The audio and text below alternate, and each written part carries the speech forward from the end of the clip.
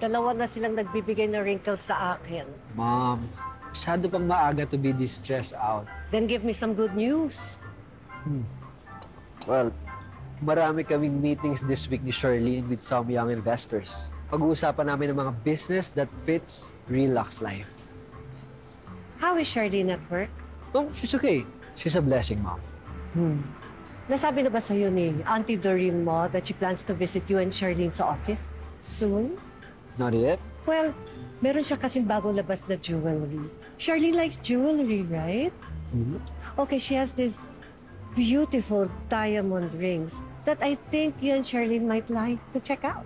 Teka, Mom. Sumisimple ka yata. No, I'm not. I'm just being very obvious. Hindi na kayo bata ni Charlene. Well, mawala pa yata kami sa stage ng relationship namin para pag-isipan yan. But I'm glad that you like her since very vocal ka sa pagsabi ng dislikes mo sa mga significant others nila Aya and Asia. Well, what's there not to like about Charlene? She reminds me of me. A few years younger lang. She's a good catch.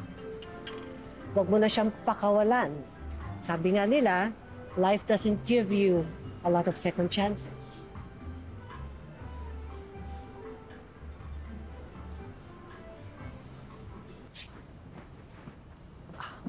Charlene, kanina pa kita hinahanap. I have to talk to you about those social media friends of yours. About them po, Auntie? Yes. I have to show you this. Inaanak ko yan. Who knows nothing about the family business. And yet ginagawa niya yan using our company name.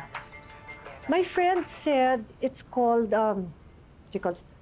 Trending? Like it's being posted all over the internet? Yes, Auntie. It is called viral marketing. My people created a dance na sinecenter yung giving thanks.